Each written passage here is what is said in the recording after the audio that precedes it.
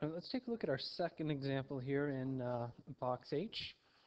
We're told that Henry is a car mechanic and he charges a flat fee of $25 to inspect a car plus $10 per hour while working on it. Complete the following table and graph the relation. Be sure to include all the necessary information. So here they're giving us a description in words of a linear relationship. And you know it's a linear relationship because you see these key terms, flat fee and something per hour. Okay? So they're giving us a description in words. They want us to come up with a table and then take our table of values and convert it into a graph here. Well, let's see. They've given us values for hours worked, and we want to just figure out the cost of repairs from the information that we're given here. So if you work 0 hours on it, how much is it going to cost? Well, he charges a flat fee of $25 no matter what. So even if he doesn't spend any hours working on repairing this, it's still going to cost $25 just to look at it. If he spends 1 hour working on it, well, each hour is going to add another $10. So we still have to pay that flat fee plus another $10 gives us $35. 2 hours, we add on another $10, so it'll be $45. And I think it's pretty obvious that it's going to go $55, $65, and then $75 for 5 hours. Now, let's graph our relationship here. So let's see, we've got hours worked, cost of repair. Hours depends on the cost. Nope, it's the other way around. The cost depends on the number of hours. So we're going to put our dependent variable, cost, up here.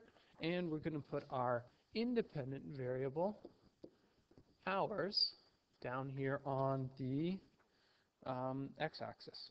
And then we're going to plot these points. So 0, 25, 1, 35, 2, 45, 3, 55, 4, 65, 5, 75, right about there. Okay, and I think it's pretty obvious now that we've graphed it that this is a linear relationship. I mean, we could also see that from the table because our first differences were all the same here. Okay, so we've got our graph. Next, we're asked to develop an equation for this relationship using the letters C and H. Okay, well, C obviously is going to represent the cost. H is going to represent hours. So how do we figure out the cost from the number of hours? Well, let's see. We had this 25 no matter what. So that's like our fixed rate, or our flat fee or our fixed cost. So we're going to have that no matter what goes on. And then we're going to add to it $10 times the number of hours we have, because it was $10 per hour. So C equals 25 plus 10H, or C equals 10H plus 25. And that puts it back in that familiar form, y equals mx plus b, where instead of x and y, we have h and c. Well, let's take a look at the next couple of questions here. What is the rate in this problem, and what does it mean? Well, we go back. Our key that something is the rate here is when we see per something. So what we've got here is we've got $10 per hour. So that's going to be our rate. $10 per, let's try that again, per hour. What does it mean? Well, what does it represent? This is the cost per hour. Remember, we can always just look at what we have plotted on our axes here. We've got cost per, and then we've got hours down here.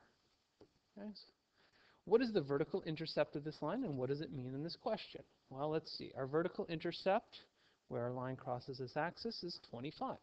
So 25, and our y-axis is in dollars, so $25. What does this represent? This represents our flat fee, or our fixed cost, or whatever you want to call it. Does this relationship exhibit partial or direct variation? Well, remember, direct variation, the line goes through the origin, 0, 0. Does our line go through? Nope. So this is partial variation.